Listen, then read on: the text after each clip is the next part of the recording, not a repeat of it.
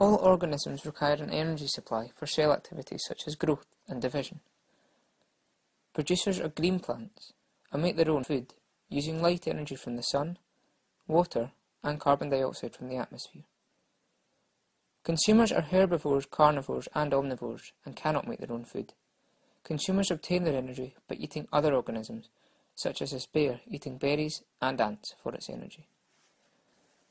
Here is a simple feeding relationship.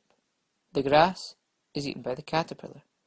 A bird then comes and munches the caterpillar, and the party is ruined by the cat. A straightforward food chain is used to show this, with the arrows representing energy flow. However, food chains in a normal ecosystem are far more complex.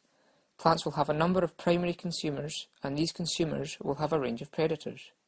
A food web, which is simply a range of interconnecting food chains, better represents the flow of energy in a typical ecosystem. If one species is lost from a food web, all the others are affected.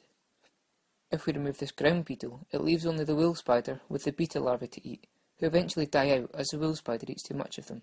The wool spider now has no food left, so it dies out too. This increases the populations of snails and millipedes, as they have no predators. They eat all the leaves, in turn starving the woodlouse, earwig and themselves to death. Don't panic, that's extreme. Of course, ecosystems have more to them than just a free-for-all food war. Other relationships include plants regulating oxygen and carbon dioxide in the air, bees pollinating plants, vital for plant reproduction, and plants providing a home for animals. Of course, don't forget the human race. We are hugely dependent on the natural world too. We need food to eat, raw materials to build homes and make clothing, and medicine to keep us healthy.